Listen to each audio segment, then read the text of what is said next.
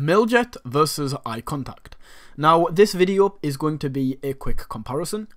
I'm going to show you everything that you need to know about both of these email marketing tools, including what they are used for, the differences, the pricing, and overall, which of these tools is likely better for your business. So, if you are interested in potentially picking up one of these email marketing tools for yourself, then keep watching, as this is going to be the most valuable video you ever watch. Okay, so let me first of all jump into the pricing. This is arguably the most important aspect of any email marketing tool, so I thought that would be a pretty good place to start. The way that Mailjet is priced, I don't really like. The way that iContact is priced, I think is much better. So basically, with iContact, you pay for how many subscribers you have on your list, and then you can send unlimited emails to those subscribers, like how you would probably expect a software to work. Mailjet is the opposite, so you pay for how many emails you want to send. You can have as many subscribers as you want on your list. In my opinion, I don't really like this. I would rather just have a set number of subscribers rather than having to calculate how many emails I might send a month, having to take in, is there any new contacts coming on board, how many emails I need to send to them. I think it just adds a lot more stress. However, with that being said, it can be cheaper. It just really depends what you're looking for. So for example, $35 a month will get you 50,000 emails, sorry. iContact, $36 a month, so basically the same price, will get you 2,500 contacts. So what this means is, if you send under 20 emails to your list, then Mailjet is going to be cheaper. However, if you send more than 20 emails per month to your list, that makes iContact cheaper. So if you're looking for like a newsletter, or you're going to be sending out content every day to your list, at the moment, in this pricing structure, iContact is the better option. However, let's bump this up, 100,000. That is going to cost $95 or 10,000 emails. So now, like, in comparison, Mailjet just got a lot more expensive. Because instead of the barrier of where the pricing shifts is at 20 emails, it's now halved to 10.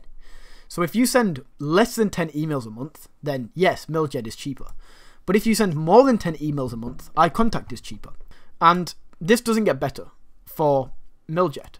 Because if we go up, which one is the closest here? Let's just say this. $199 per month for 25,000 or 250,000 emails. So you pay less by like $25. And once again, it's that 10 email mark. So if you send more than 10, then iContact is cheaper. If you send less than 10, Mailjet is cheaper.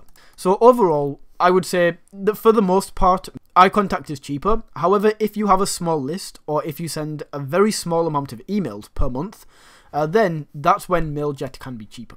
How do the tools actually look? How do they feel? Which one is better in terms of the actual software itself? And it's a tricky decision. Because, look, both of these are very good. If you go with either of these tools, you will not be making a mistake. And if we just take as an example, the drag and drop, you'll see it looks pretty similar. So that's the drag and drop tool on iContact.